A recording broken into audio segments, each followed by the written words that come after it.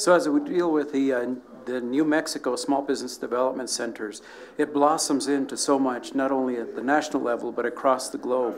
So as we move forward, definitely there are the America's Small Business Development Center. These centers throughout the world, because that's what happens.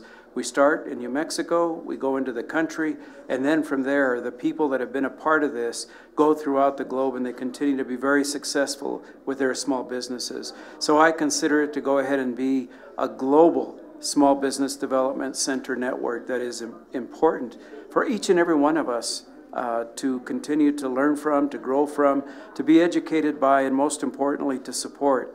That's the mainstay of America. Small business development centers that really begin here in New Mexico.